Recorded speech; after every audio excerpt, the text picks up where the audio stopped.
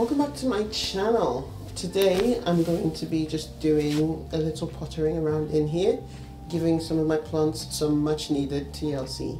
I'm actually going to be focusing on some Alocasias in here, and I thought while I'm doing a little repotting, I'll just give you a quick life update because I feel like we haven't had a chit chat in quite a while.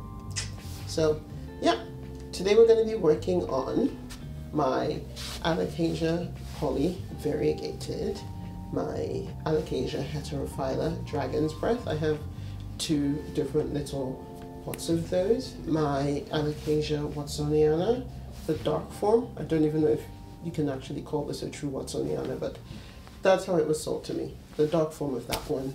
And we're not going to work on my Frydek because I did that yesterday. I'll show it to you. This is my Alocasia Frydek. I treated it for pests yesterday and repotted it. It's looking good. It's got a new leaf. There's some spider mites on the new leaf, but I don't want to spray.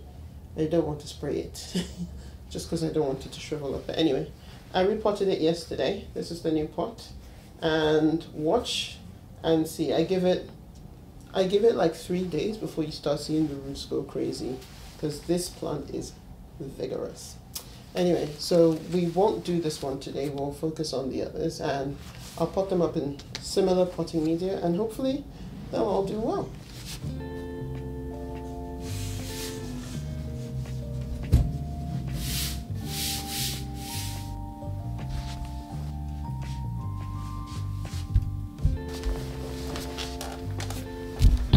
Okay, so the first plant I'm going to work on today is my Alocasia Polly Variegated.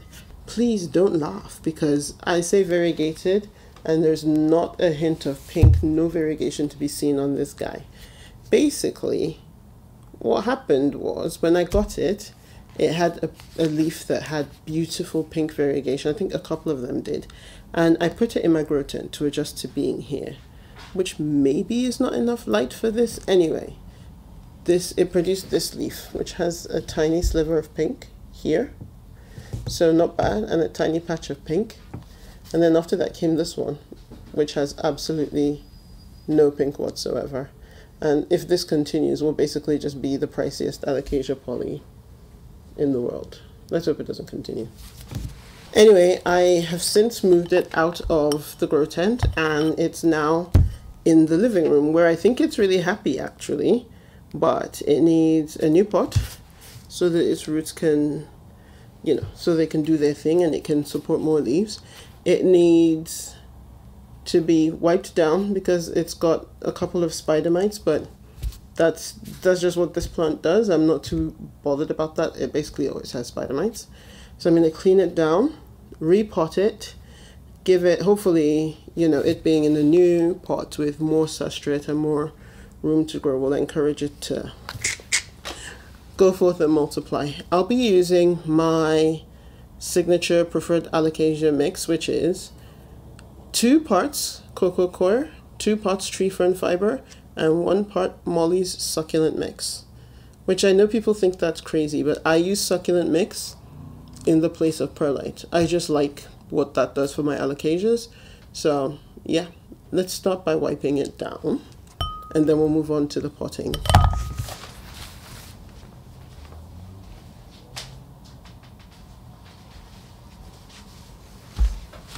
For the wipe down, I'm using this mix. This is a homemade mix of cold pressed neem oil, peroxide, peppermint castile soap and water.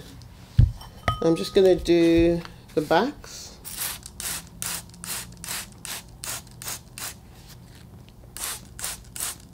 And the front. The neem is strong. And I'll let it cook for a minute and then I'll give it a wipe down. When I first started keeping plants, I used to do this literally once a week, every Friday I think, or every Saturday. I would spray all my plants down with this neem mix, wipe all the leaves down. My plants looked incredible, incredible. I never had a single pest. Everything looked so healthy and so stunning, but life gets in the way. And honestly, when you end up with like 100 plants or whatever, it's almost impossible to give them that level of care. So I have been having some conversations with myself, honestly, about the plants that are in here that I absolutely adore. And things that I'm not obsessed with, I think I might let go. Not loads of them. There's probably only like 5, 6 of them that I just don't really care that much about. Just so I can give the ones that I love, you know, extra TLC. So yeah, that's sort of brings me on to life update type stuff, because, you know, things have been good. I'm doing well, to be honest. I'm quite happy. But it is kind of, it is an interesting period in my life. It's been a funny summer. We've done a lot of traveling this summer. When I say a lot, I mean a lot. We've done a crazy amount of traveling. We spent some time in London.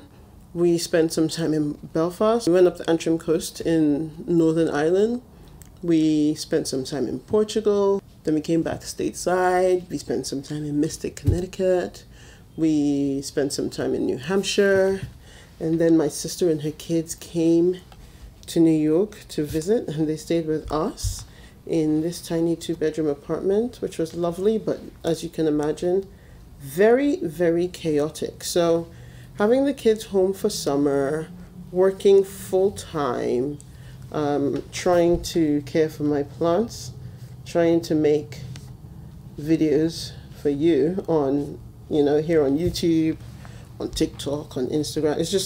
It's a lot. It's been a whole lot to keep up with. So I would be lying if I didn't say that I felt some stress and some sort of pressure is the wrong word, but even though I've loved the summer, it's been very, very busy, and just there have been so many balls in the air to juggle. So as much as I love summer, even though it's my favorite season, my favorite time of the year, I am looking forward to fall, because I do think it gives an opportunity for a bit of a reset and just to settle back down into more of a routine, both at home, you know, with myself, with the kids, with work, my job, with my family, my extended family, and with my plants. Get back into caring for them regularly, be on a real schedule, and, you know, get back to getting my videos out more frequently for you guys. So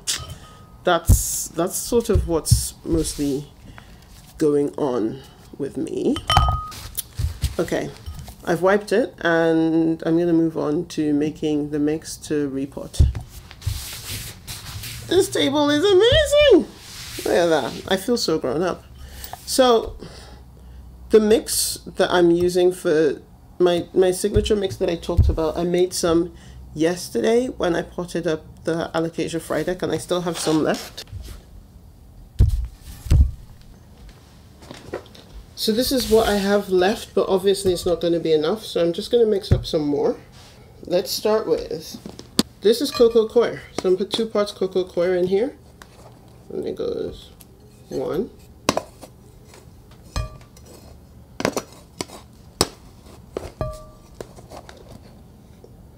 2.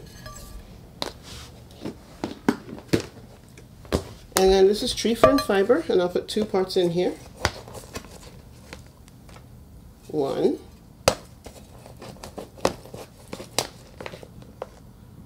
2.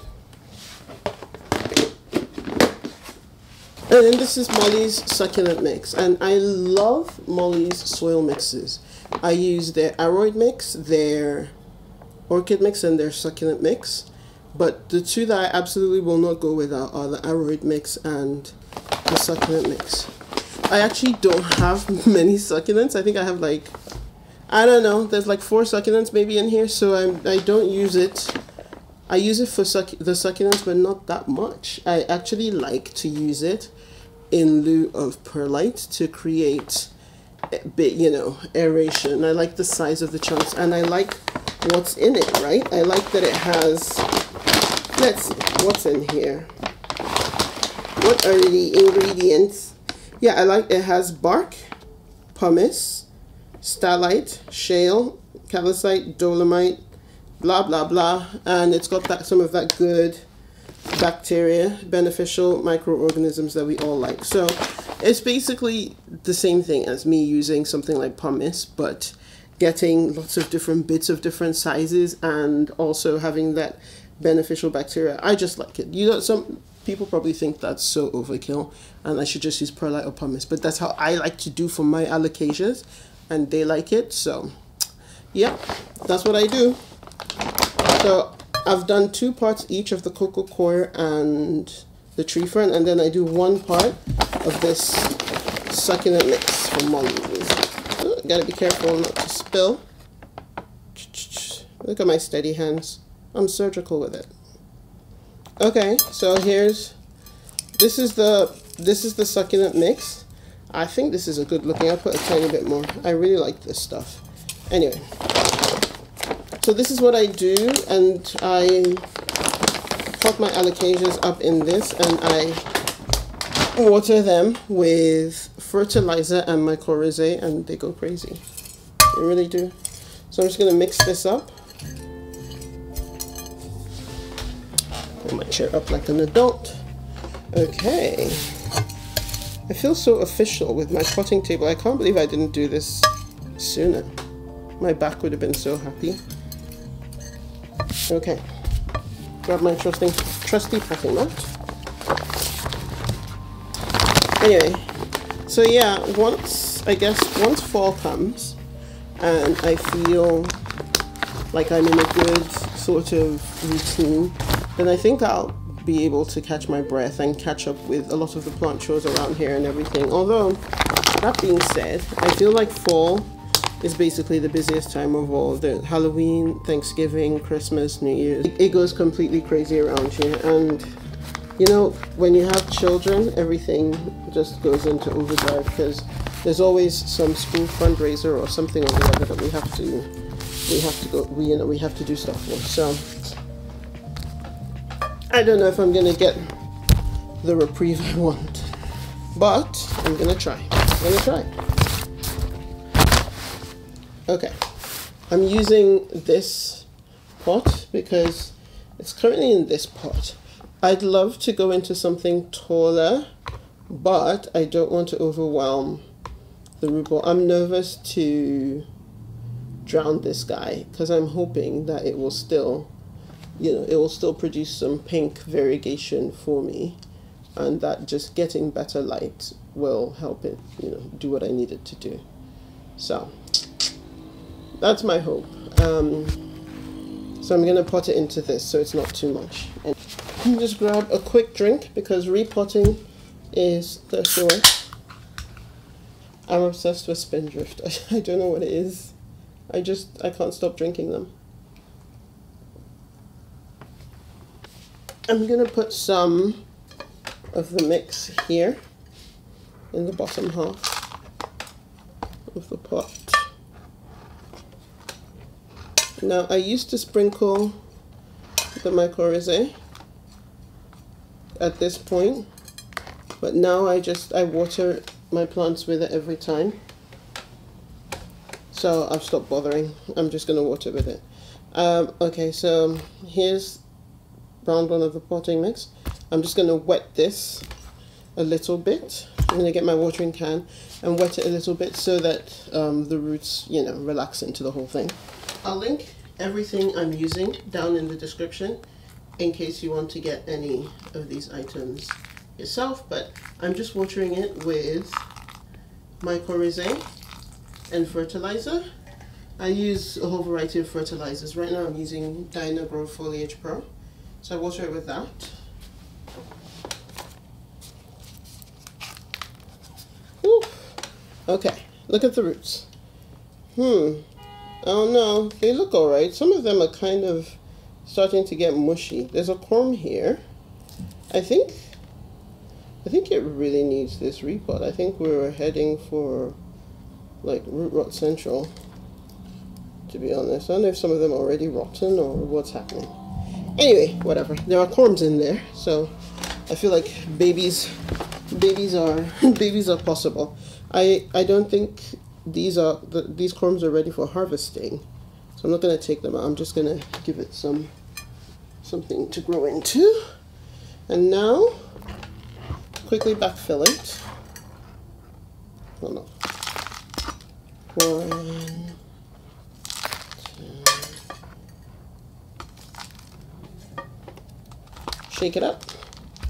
One thing that I would have done differently is to not have left it in my my grow tent for as long. So when I got it, it was such a tiny baby, and I just wasn't sure if it was going to be, it came in winter, I just wasn't sure if it's going to be okay. In my living room, humidity is so low in winter, which is fine for established plants, to be honest, but for baby plants it can be tough.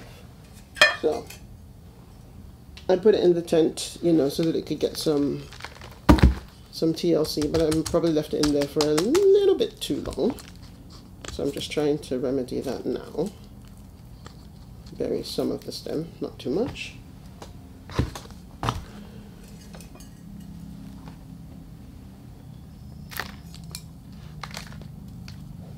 Okay. Now with Alocasias, I just try not to pack it too much, because then that will defeat the purpose of all the aeration. And you just tap it, tap, tap, tap, so that everything falls into place. Tap. It's good and tapped. And I'm gonna water it. Like you can see where I had initially watered it to, you can see the line, and the rest is filled in nicely. So I'm gonna water it, and that's it. All done with this Alocasia Polly Variegated. So this is one of my favorite plants. I'm really hoping that now that I've repotted it, and plus given that it's sitting like out here in good light, I'm hoping that it can now thrive. It's not, because it's not, I don't think it's a difficult plant actually. It's been quite easy going. I was really behind on my care. I just wasn't taking care of it. Now we'll see how it does. Alocasias often throw tantrums when you repot them. I tried not to disturb the roots just now when I repotted it, but these guys, there's no telling whether it's going to be happy with what you've done or not. So you're just kind of winging it, hoping for the best. Anyway, this guy's done. On to the next. I was planning to repot this one, but I've had a look and I don't think, oh, holy cow, look, there's a corm right at the top here. I'm not sure if I should repot it or just let it, like it seems to really be settling into this pot, and I don't know that it's really ready for a new pot per se. I might try and get some, instead of repotting it today, maybe I'll just cover, I don't know what to do. Should I repot it or not? This is tricky. I kind of want to get potting mix above this though, so maybe I will just give it a slightly bigger pot. Okay, I'm going to use this pot. Like, it's not much bigger than this one, but I just think it will allow it a bit more room to thrive. So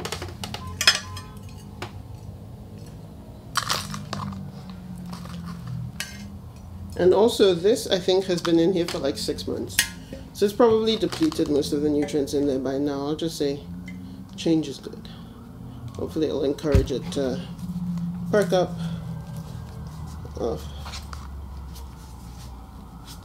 For the last of the growing season. So yeah, what a cutie. Okay, so it's got nice roots. To be honest, it doesn't really, like I said, it don't really need the new pot. That being said, the roots are, it's doing well. Good roots. There's a corm right there already. Like, establish yourself before you start trying to do the most, okay? Okay, so I'm gonna cover the new corm. It'll probably spit out. I'm not sure if it will sprout or not. Hard to tell. Like all the Alocasias here, it's pretty close to the south window, so when I got this one, honestly, I wasn't sure what kind of light this guy liked, so I had it a bit further away from the window, but I think that was less than ideal. It gave this one, which was good, then it gave this tiny one, And then it got spider mites, which was really annoying. I'm just going to spray the back right now just to be sure. Anytime I do anything with Alocasias, get that spray just to be safe. Because I don't trust you guys not to have spider mites. Sorry. Anyway, this one's done. I'm going to water it, mycorrhizae and fertilizer. Okay, this one's done. I think it's going to be happy. I'm just going to spray the front as well, just in case any spider mites are lurking, and wipe it down. I wipe them with a microfiber cloth after I spray them. I wipe the front first. There will always be fewer bugs on the front. The back is where they're always hiding. I wipe the front first and then the back. To be honest, the neem oil should kill them on contact, so it's not really, I don't know, it's not a big deal. I don't see any, but this is more of a preventative, if you will, because I know it has had them. As you can see, it's still showing some of that damage. Like while I was on my European adventure, my plants all suffered. Everybody was horribly underwatered. Everybody had spider mites. So I'm just trying to nurse them all back to good health. Repotting these guys is a nice step. Anyway, that's this one done. It's got a new leaf on the way, although I'm sure I've just slowed that down by repotting it. There's another corm in there. I'm hoping that some of this extra energy from the fresh substrate is going to help. On to the next one. Okay, this next one is relatively straightforward. This is one of my Alocasia Heterophylla Dragon's Breath. This one is, I planted a corm that I pulled off of the mother plant back there, although the mother plant is basically the daughter of the original mother who caked the bucket, so this is the granddaughter, whatever. Anyway, I just put a corm in this naked root planter. It's only been in here, I don't know, a few weeks, and it's already doing the most. So this is the original one that I planted. It's already sprouted this over here. And then looking closer, I see another corm sprouting. There's a third one. These guys pop like mad, probably more than any Alocasia I've owned. So just be prepared for that. So I'm going to just take the opportunity today to repot it into the next size up of these naked root planters, because it seems to really like that. This is what it looks like. There's just water in the bottom, and as you can see, the root system is looking nice. Probably could stay in here some more, but looking at what's happening, I think I'll just get it out. So it's going into this guy. I'm gonna fill the soil up to here and then put the plant in.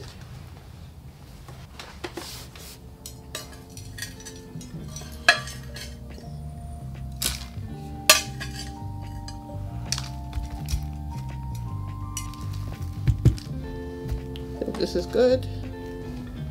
Now to pull this guy out. I was surprised at how much I like this planter. Naked Root Planters sent them to me to try out, and so I used the smaller, planted a corm in the smaller one, because I just thought, you know, try it out on something that I'm not like, that I have a duplicate of in case I don't like them ripping the roots now. So I've lost a bunch of the roots by ripping that. Look at that. So that's not ideal.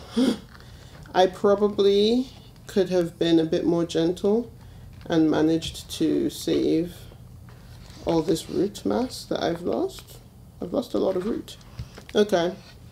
To me, that's probably a downside of planting Alocasia in this type of planter, is the roots are so fine that it's difficult to remove it from the planter without losing a lot of the roots.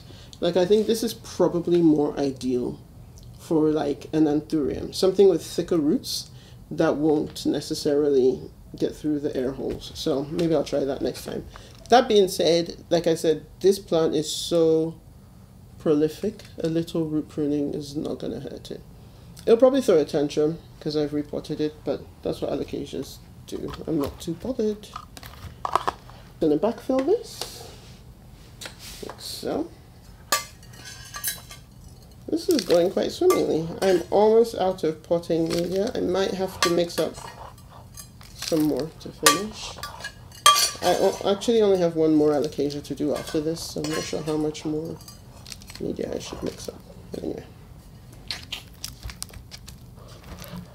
There we go. Put some on this side. Just trying to not to fill it too much actually, because of watering. So I'll go like this. Okay, that's good actually. That's plenty. And this is its little home that it sits in.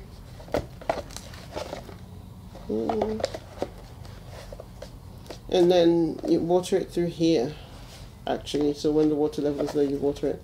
But the first time you always water it from the top, just so that the whole thing gets nice and saturated. So I'm doing now, watering it from the top. Just paying attention to that hole so that the water level doesn't rise too much.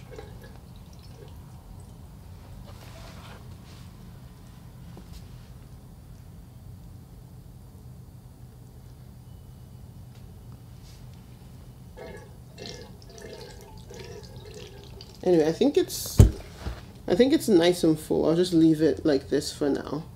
And after it's settled into this, I'll start watering it through this little hole here, just filling it whenever. See, I can't fill the water yet, but that's because it's still soaking through. Let's have a look. Yeah, the water's dripping through nicely in there. Does it need more? Not really. I think it's okay. I think it's alright. Maybe a little more. Okay. So this one's done. And like the others, give her a quick spray. Be gentle with, this is the tiny baby is delicate, so I need to be gentle with how I spray it. Spray. Okay, I've got one more. Neem is, I might have put too much neem in this mix. Every time I spray it, it's just like burns my nostrils. Anyway. Alright, so this one's done. Pretty, right? And last but not least, this guy. Now, this one is going to be a little bit of work because look at what I'm dealing with. As you can see, I might have waited a little too long to repot and the roots have gone insane. I really don't want to lose all this. I mean, this is a lot of root ball to lose, so I'm not sure what's going to happen. I'm going to try to tease it out a bit. See if I can save any of it. I might have to go cut off the pot. I'm going to go cut off the pot, and then I also want to trim some of these leaves. So while I was gone, spider mites had their way with this guy, and so some of these old leaves look horrible. I'm going to get rid of them. So this one can go. Bye. This one can go. Bye. This one looks alright, but I think it can go. Bye. This one definitely needs to go. Okay. Okay. So I'm being kind of ruthless, but there's so many crumbs in here that, like, once I repot it, I think we should be on our way to good things. I'm just going to cut off anything that I think looks bad. Basically. What's happening? This is me. Okay. This can go.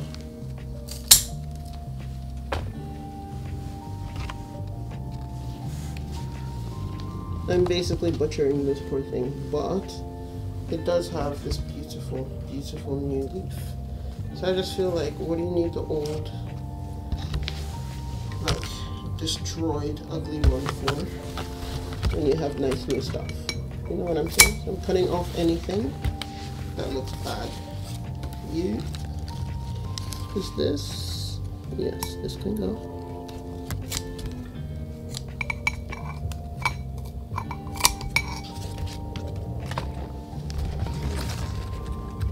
And then this. Okay.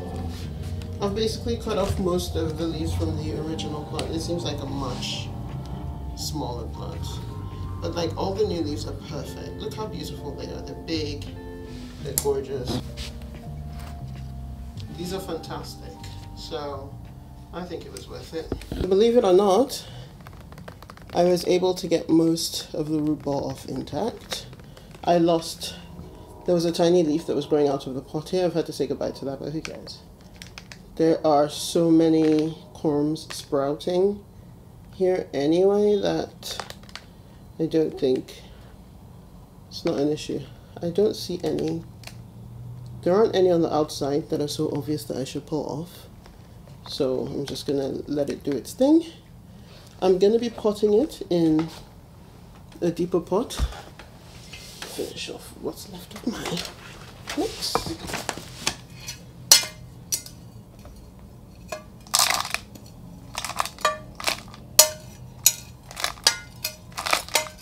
Okay. Let me mix some more.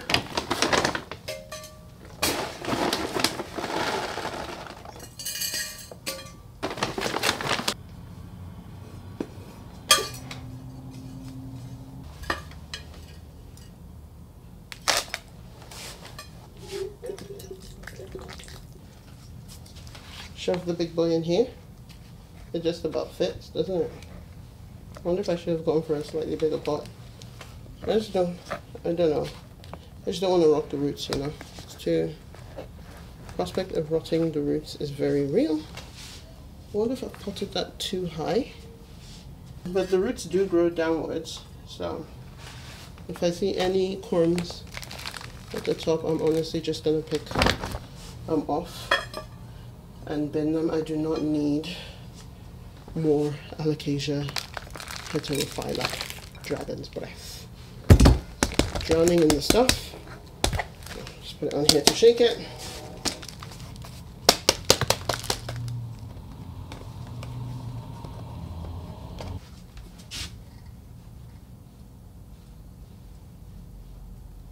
Wasn't bad actually.